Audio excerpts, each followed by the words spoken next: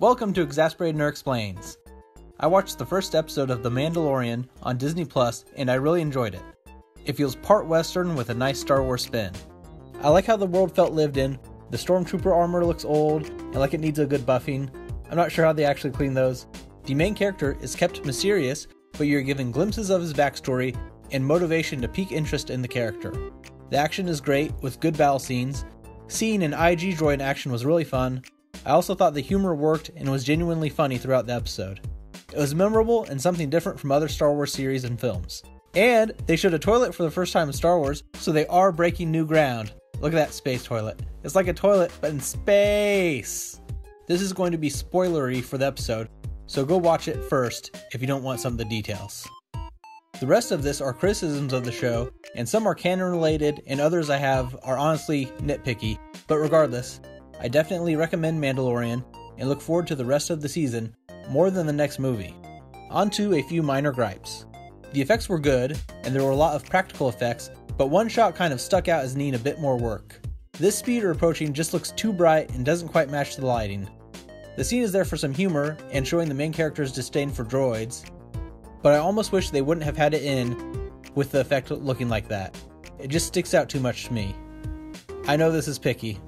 I like the eyeglass thing, as it fits the aesthetic and recalls old westerns, but still upgrading it to some space tech that doesn't feel too antiquated. And okay, I get the helmet is awkward, but where is your eyeball? How are you seeing out of that thing? What's going on here? Is this really the best take? I don't like the carbon freezing. I actually brought this up when I talked about the initial trailer. I acknowledge that it is a convenient system for hauling back multiple bounties, and this is sometime after the events of Empire Strikes Back. But it does seem coincidental that something during Empire that had never been done before is now used in a small contained area by this Mandalorian bounty hunter as the status quo. Plus, he isn't immersed the same way Solo was, but he gets the exact same result. The Ichuta line kind of threw me out of the scene at the beginning of the episode. Once again, from Empire, a protocol droid says to C-3PO, "Hey, Ichuta, how rude." So, Ichuta means something rude, but here the character says, Ichuta, Mando.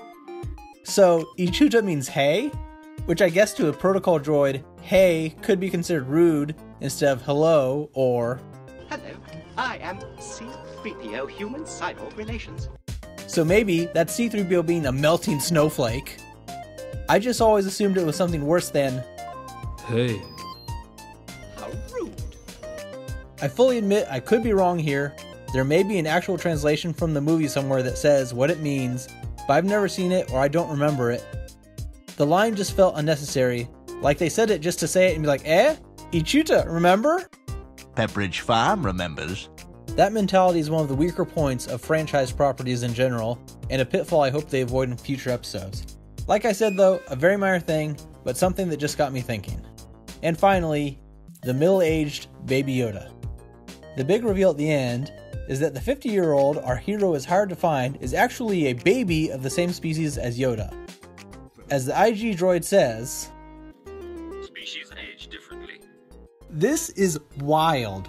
This thing looks like it's 1 year old, maybe? Maybe their life cycle speeds up at some point, but let's put this in context with human life. For the sake of easy math for everyone, the average human lives to be 90. So, being 1 year old is 1/90th of your life, or 1.11%.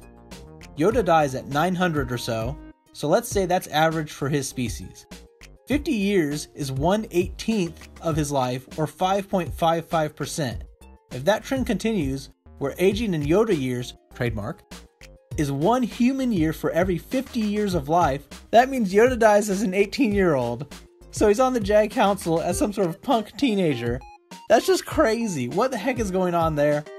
I get being an unexpected twist, but yikes. This raises so many questions. Anyway, that's my review of the first episode of Mandalorian. I hope you enjoyed it.